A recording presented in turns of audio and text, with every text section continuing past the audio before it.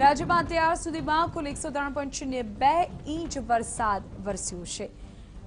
હંમેશા સૂકું રહેતું કચ્છ પણ આ વર્ષે જળમગ્ન છે।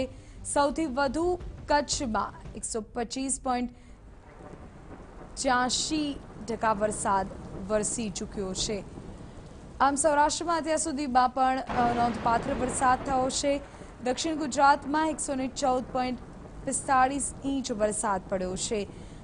સાથે જ મધ્ય ગુજરાતમાં 98.41 ઇંચ તો ઉત્તર ગુજરાતમાં 82.95 ઇંચ, જેના પગલે રાજ્યના મોટાભાગના જળાશયો અત્યારે છલોછલ થઈ ગયા છે।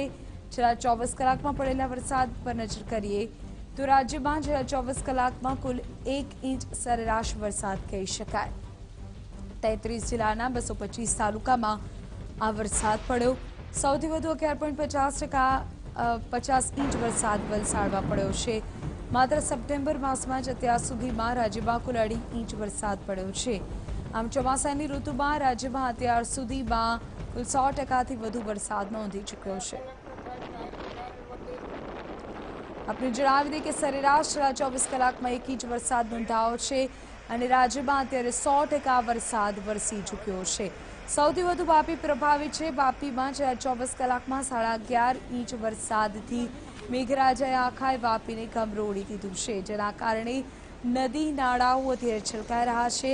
પરિણામે રાજ્યભરમાં પીવાના પાણીની અને સિંચાઈના પાણીની સમસ્યાનો આ વર્ષે અંત આવ્યો છે।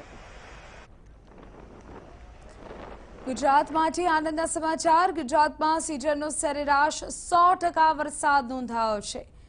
હજુ પણ ચોમાસાની સિઝનના 27 દિવસ બાકી છે અને ગુજરાત પર વરસાદી સિસ્ટમ સક્રિય છે, જેના કારણે આગામી 5 દિવસ ભારેથી અતિભારે વરસાદની આગાહી કરવામાં આવી છે।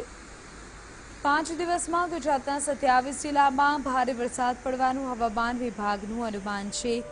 જો કે ગુજરાતમાં 100% વરસાદ નોંધાઈ ગયો છે। હવે ગુજરાતમાં કોઈપણ જિલ્લામાં પાણીની ઘટ નથી અને જે રીતે ચાલુ વર્ષે વરસાદ થવાને કારણે ખેતીના પાકને ફાયદો પણ થયો છે। છેલ્લા 2 વર્ષથી ગુજરાતમાં ઓછો વરસાદ થવાને કારણે ઉનાળામાં જળાશયો ખાલી થયા હતા, પરંતુ ચાલુ વર્ષે ખૂબ સારો વરસાદ ગુજરાતમાં નોંધાયો છે। હજુ ચોમાસાની સિઝનના 27 દિવસ બાકી છે। એક પછી એક સિસ્ટમ ગુજરાત પર બની રહી છે। જો કે જુલાઈ મહિનામાં વરસાદ ખેંચાતા ખેડૂતો માટે ચિંતાના વાદળો છવાયા હતા, પરંતુ ઓગસ્ટ મહિનામાં સારો વરસાદ થયો અને વરસાદની ઘટ પૂરી થઈ। હજુ પણ સિસ્ટમ સક્રિય હોવાને કારણે સપ્ટેમ્બરમાં સારો વરસાદ રહેશે તેવું હવામાન વિભાગનું કહેવું છે।